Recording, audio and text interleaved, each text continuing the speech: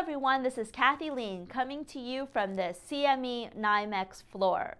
Tomorrow we've got a very big day in the FX market. We have a lot of anxiety in the markets relating to how the US dollar will trade ahead of two very major event risks.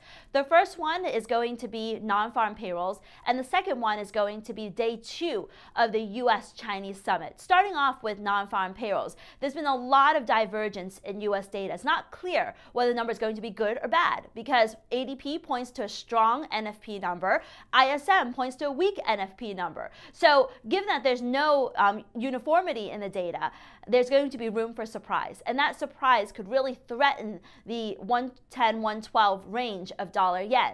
At the same time, the Chinese-US summit, we're looking at headlines coming out of the press conference from between Trump as well as President Xi. And if there seems to be a conciliatory tone, the market's going to be relieved, and that should probably send dollar-yen higher. If there seems to be a lot of awkwardness, similar to the press conference that was held with German Chancellor Merkel, we could actually see risk aversion and the dollar sell off as the market worries about the U.S. pressing China for its unfair trade practices. So there's a lot of uncertainty, and this uncertainty could lead to a break in the dollar-yen 110, 112 range.